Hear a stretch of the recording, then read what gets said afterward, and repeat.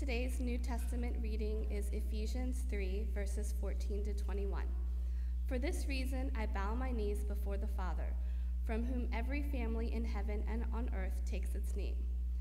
I pray that, according to the riches of his glory, he may grant that you may be strengthened in your inner being with power through his Spirit, and that Christ may dwell in your hearts through faith, as you are being rooted and grounded in love. I pray that you may have the power to comprehend with all the saints what is the breadth and length of height and depth, and to know the love of Christ that surpasses knowledge, so that you may be filled with all the fullness of God. Now to him who by the power at work within us is able to accomplish abundantly far more than all we can ask or imagine, to him be glory in the church and in Christ Jesus to all generations, forever and ever. Amen. Today's gospel reading is Mark 16, verses 1 through 8. When the Sabbath was over, Mary Magdalene and Mary the mother of James and Salome bought spices, so that they may go and anoint him. And very early on the first day of the week, when the sun had risen, they went to the tomb. They had been saying to one another, "Who will roll away the stone for us from the entrance to the tomb?" When they looked up, they saw that the stone, which was very large, had already been rolled back. As they entered the tomb, they saw a young man dressed in a white robe, sitting on the right side, and they were alarmed. But he said to them, "Do not be alarmed. You are looking for Jesus of Nazareth, who was crucified. He has been raised. He is not here. Look, there is the place they laid him. But go tell his disciples and Peter that he is going ahead of you to Galilee. There you will see him, just as he told you." So they went out and fled from the tomb, for terror and amazement had seized them, and they said nothing to anyone, for they were afraid.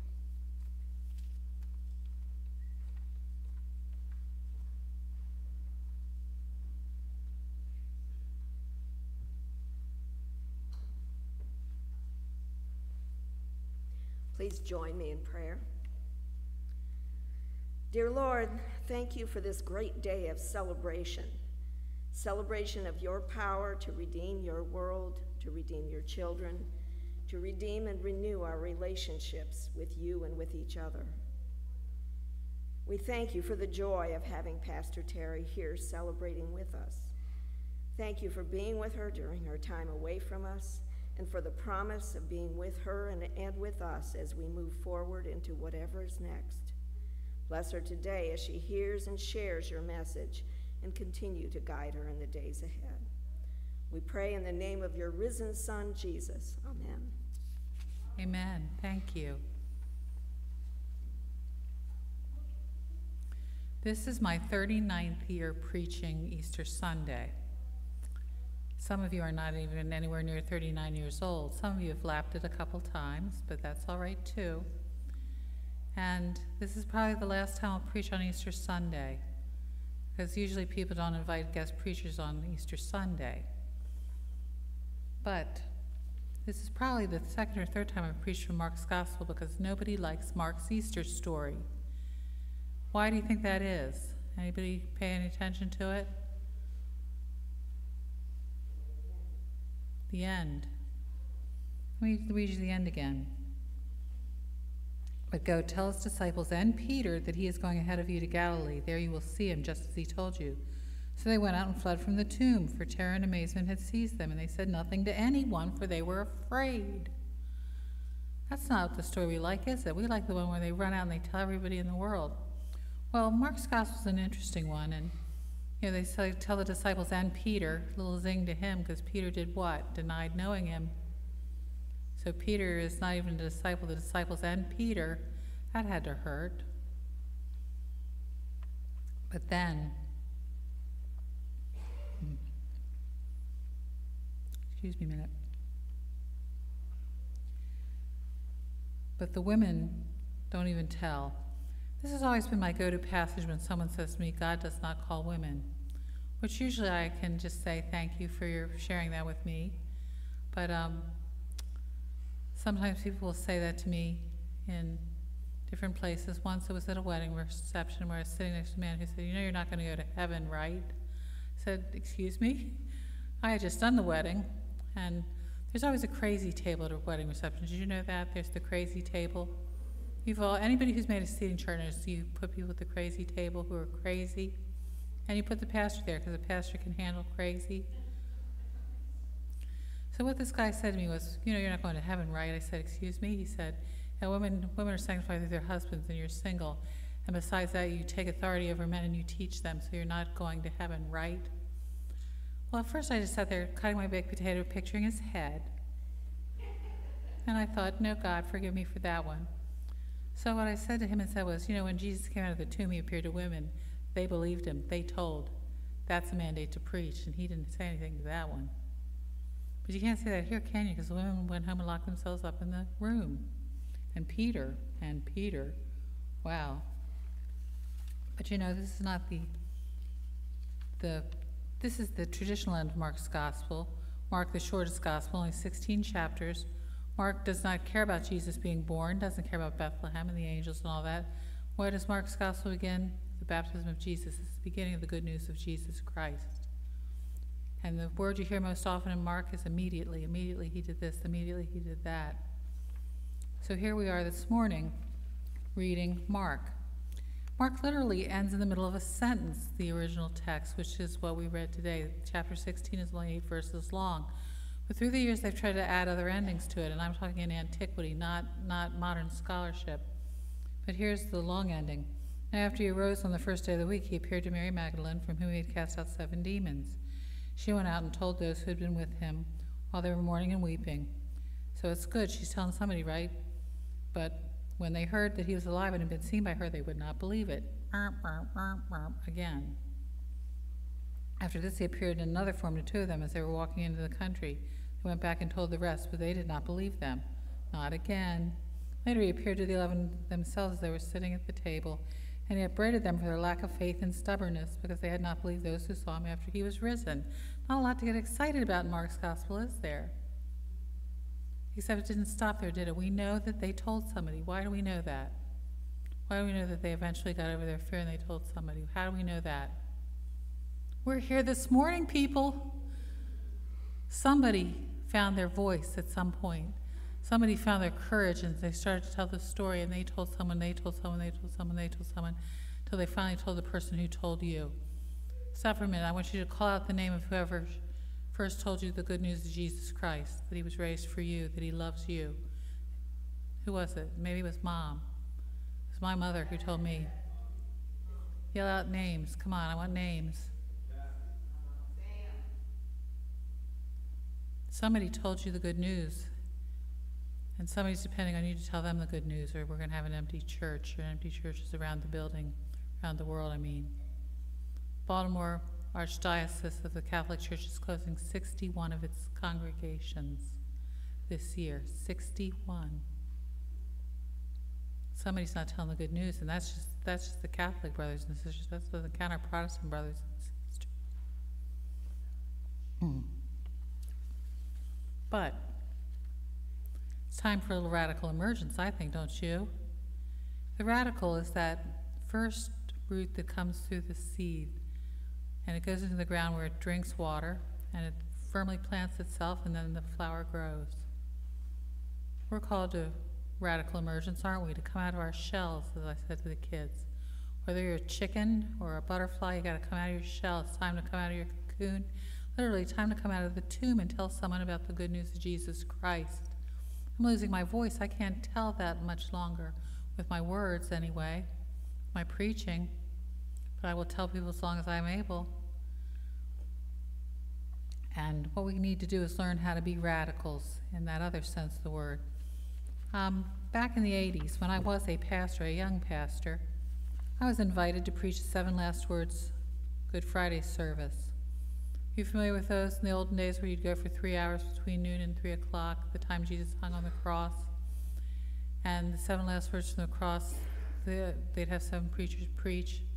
I was amazed the Southern Baptist Church in Pasadena, Maryland called me up at the Magathy Church of the Deaf and said, we'd like you to preach on Good Friday. I was amazed at their openness to women in the ministry. And this is in the 80s when Methodists didn't even want women in the ministry. I hate to break to you, but there are people in 2024 who don't want women in the ministry. But I said yes, and I showed up with my little vestments over my arm, and I went into the office, and I said to the secretary, where are the pastors gathering? And she said, they're in the pastor's study, but you're not allowed there. I said, why not? She said, you're a woman. I said, I'm one of the preachers. She said, oh, no, you are not. I took out my letter, shaking, and said, here it is, the invitation that I got.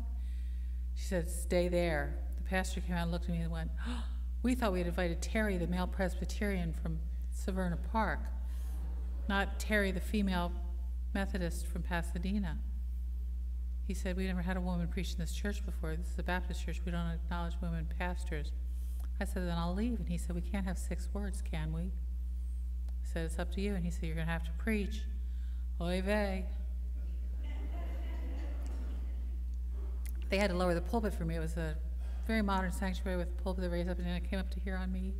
All the other preachers were like 7, 8 feet tall that day, it seems. I followed Father Bourbon. Literally, his name was Father Bourbon, who stood up and said, you all have disrespected the mother of our Lord, and walked out the aisle, and people were looking at him like, wow. And then I stood up and was like, oh, wow. Oh, wow. We're going from the frying pan into the fire here now. The fires of hell, apparently, because I stood up to preach, and people stood up and stomped out and coughed and dropped hymnals on the floor. And I felt a little sick to my stomach, but I preached. What was I preaching? I was preaching about being a radical. Oh. I was using the mathematical radical, which is the intersection of 3 circles, and talking about how the Father, Son, and Holy Spirit are all united at the cross. Someone on the front pew who made faces at me the whole time, like, oh. Then I said something, and she started crying. I thought, wow, I really hurt her now, didn't I? She came up to me at the end of the sermon and said, I don't know if you knew this or not, if you noticed, but I was trying to make you feel uncomfortable. I said, yeah, I sort of got that feeling. She looked like my cat when it had a hairball trying to claw it up. She started crying because she said, my husband calls me a radical sometimes and says it's a bad thing. And she said, you're talking about being radical, going out into the world as the disciple of Jesus Christ and sharing Christ and being the presence of Christ in the world. She said, you humbled me and you changed my mind. I think women can preach now. I said, probably don't tell your pastor that. She said, oh, I can't tell him that. At the end of the service, he came to me and he said, sister, you're welcome to preach here anytime you want. I said, thank you. I was never invited again in the 6 years I lived there, but it was a nice sentiment to hear. Jesus came out of the tomb as a radical emergence, but not the radical like the root that goes into the ground, but he came out as a radical with an AL, which is what we're called to be in the name of Christ. We're called to be radicals. We're called to be the place where the intersection of the Father, Son, and the Holy Spirit come together in his community of faith. Because what it means to be radical is relating to or affecting the fundamental nature of something that has far-reaching or thorough consequences. Think about that a moment. Being a radical with an AL is relating to or affecting the fundamental nature of something that is far-reaching or thorough. There's nothing more far-reaching than the resurrection of Jesus Christ from the dead, because we're here 2,000 years later celebrating that this morning. We're up and dressed and looking pretty good. You all look really good when you get up and get dressed and get in church. But these are the synonyms for the word radical. It's an adjective: extreme, fanatical, rabid, revolutionary, ultra. Or as a noun, if you're radical, you're crazy, or an extremist, or revolutionary. It's not a bad thing to be, really, if you think about it, in the name of Christ our Savior. Now, I picked the Ephesians passage this morning. I always read the gospel, and this was the gospel. This was the year of Mark. I thought I'm going to go with Mark this morning, but I picked Ephesians to go with it. This is a passage I've picked out for my funeral. I picked it years ago, so don't think it's anything that's going to happen to me. I hope soon. I don't hope soon. You know what I mean. But listen to these words again. For this reason I bow my knees before the Father, from whom every family in heaven and on earth takes his name. I pray that according to the riches of his glory, he may grant that you may be strengthened in your inner being with power through his Spirit, and that Christ may dwell in your hearts through faith, as you are being rooted and grounded in love. If your seed is going to take root, it's got to be rooted and grounded in something. Let it be in love. Let it be in love for other people. Let it be in love for people who are different from you, who don't look like you, who don't talk like you. We've got a lot going on in this country right now where we're being told these other people are others to us. You gotta look at everybody you see and see the image of God in that person's face, no matter what that person's face looks like, because that is who we're called to be in Jesus Christ, our Savior. We're called to be radicals in our loving of others, our acceptance of others. Amen? You gotta live that way, folks. And then I love this part. I pray that you may have the power to comprehend with all the saints what is the breadth and depth and height and length, and to know the love of Christ that surpasses knowledge, so that you may be filled with the fullness of God. God loves us beyond our ability to comprehend. We can't know how wide God's love is, how broad, how deep, how eternal God's love is for us in Jesus Christ. But until we learn that, we're going to start looking at each other like, what is wrong with her? What is wrong with him? You're radical, you're crazy, you're this, you're that, you're the other. We've got to look at everyone and see Christ in each person we meet. So each of us bears the image of our God. But the ending is what gets me. Now to him who by the power at work within us is able to accomplish abundantly more than we can ask or imagine, to him be glory in the church and in Christ Jesus to all generations forever and ever. Amen. And I bet you have a pretty good imagination. I can imagine a world where Republicans and Democrats work together for the good of the people. I can imagine that. Can you? I can imagine a world where people of different races and ethnicities sit at the same table and share Christ with one another. Can you imagine that? I imagine a world where love is the strongest power that there is, more than any power that's been trying to divide us, that the power that brings us together, the power of Christ, is stronger than anything else in all creation. Can you imagine that with me? I get a better imagination. Before moving back to Cockeysville, because I am a Cockeysvillian, I am a member of the original Delaney High School Marching Band, which is celebrating our 50th anniversary this year. It's amazing, I was in the band before I was born, apparently. But I'm from Cockeysville. I spent my last 23 years in West Virginia, where I met Miss June Poisel, who was one of the best people I'll ever know in my life. Miss June died in her 90s. She was 4 foot 7 inches tall, and her fighting weight soaking wet was 72 pounds when she died. She had come down from 78 pounds when she was healthier. Miss June was the principal of Hedgesville School when it was a 12-year school. Later, she became principal of the elementary school. Before that, she started teaching in Berkeley County in 1936 in a one-room schoolhouse in Jarrettstown, where my home was. I didn't know until she came to see me once, and you had to bring her down to see it because she didn't drive anymore. She couldn't see over the steering wheel.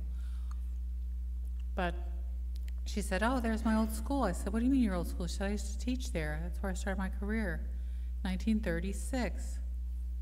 The day she died, the back fell out of the building. It was a one-room school. They had an outhouse that had fallen down years before, but the back fell out of the building that day, and I thought, that is appropriate. She told me about her early days teaching. She was a crazy woman. She was a volunteer with Meals on Wheels, and she would call up, and people would say, when Miss June calls, grown men tremble. She would call, and she'd say, well, could you possibly drive Meals on Wheels this Thursday? She'd say, I need you Thursday. You're driving Meals on Wheels, all right? And they'd say, yes, ma'am. She had such authority, and she was such a loving, Christ-centered human being. But, she said, when I started teaching, she said, these boys put a snake in my desk one day. He said, "Oh, Miss Poison, look in your desk. We got a surprise for you." She said, I opened up, and there's this black snake all curled up. Said it had just eaten a mouse. So I took it out, cut it in half, and squeezed the mouse. I said, we're going to have a science lesson. She said, nobody ever messed with me again. She also, when she was a principal, she said to me one day, I probably get in trouble for doing this now, but she had a boy who was truant all the time, and she called his mother and said, he just doesn't want to come to school. He goes under the bed in the morning. She got in her car, drove over, pulled him out by the ankles, put him in her car, and drove him to school. She said, I'll be back tomorrow if you're not there, and he was there the next day. It's a tough lady. Do you know what I noticed at the school? Even though the wall fell down and then the other walls fell in, there were flowers that came up every spring, tulips and daffodils. There were irises that came up every year because in 1936 she and her class had planted a couple of bulbs, and they spread. They went down the road and down the hill, and they were everywhere. There were hundreds of flowers from those bulbs she planted in 1936 with her kids. That's got to be a lesson to us. We've got to plant the gospel of Jesus Christ in the hearts of people. We got to tell people that Christ loved us, Christ loves them, and Christ loves the world enough to give himself for our sake. That is what's going to change the world, folks. So we got to imagine that kind of world, and then we will have the kind of world that Christ imagined, that he died to create. It's my last Easter preaching, but I'm not going to stop until I'm with Jesus full time, telling people about the love of God. I'm here because somebody loved me enough to tell me. Somebody loved me enough to tell me. Somebody loved you enough to tell you. Who do you love enough to tell? Who do you love enough to tell that Christ is their Savior? Not in a judgmental way, but in a way that invites them to new life. It means sharing your vulnerability, means coming out of your shell. But if you do, you will emerge radically into this world. Like those disciples, they finally got over their fear. I'm grateful to God that they did, or I would not be here today. You wouldn't be here today. We wouldn't be here today. But who do you love enough to tell the good news of Jesus Christ? Christ is risen indeed. What do you say? Amen. Amen, amen, amen.